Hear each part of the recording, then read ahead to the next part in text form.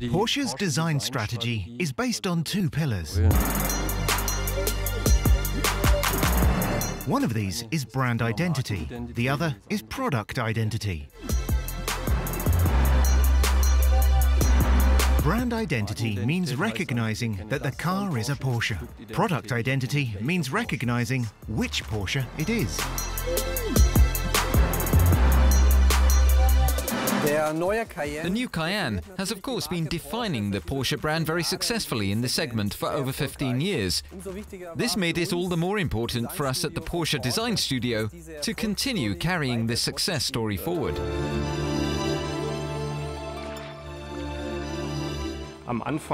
It all begins with a sketch. This sketch is elaborated on and thereby finds its way into the digital world.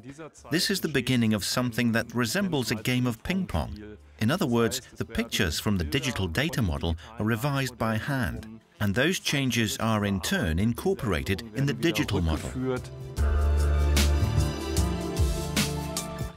If we go through the car, starting from the front,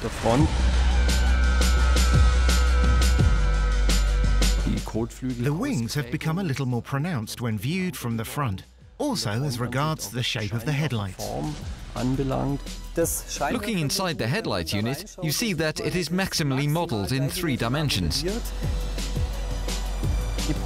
The large air inlet vents, which are typical of a Porsche, are of course there for technical reasons, but they're also upgraded by very beautiful fine details such as these fins, which are functional too, of course. The previous model already had a very dynamic roofline, in my opinion. But we've done some more work specifically on this line, as well as on the outline of the side windows. We now have a markedly flatter roofline, which makes the vehicle sportier. We have also designed a very beautiful dynamic outline for the side windows, making it look even more like a sports car. I always say the 3 most important aspects of automotive design are 1. The proportions, 2. The proportions, and 3. The proportions. The relative size of the wheels compared with the body is extremely important, of course. When it comes to the fine-tuning, this includes the design of the rims, which can be made to look a bit bigger. Looking from the rear, we have Porsche's typical brand identity. The cockpit is drawn inwards. We have these shoulders. We have the ribbon with the rear lights, which is part of the brand identity. The story behind this is simply that we introduced the ribbon to the sports car as a new element. And this design element was then consecrated and became part of the Porsche brand identity. In purely stylistic terms, the ribbon of the rear lights help us to distribute the volume better. The car looks distinctly more lightweight.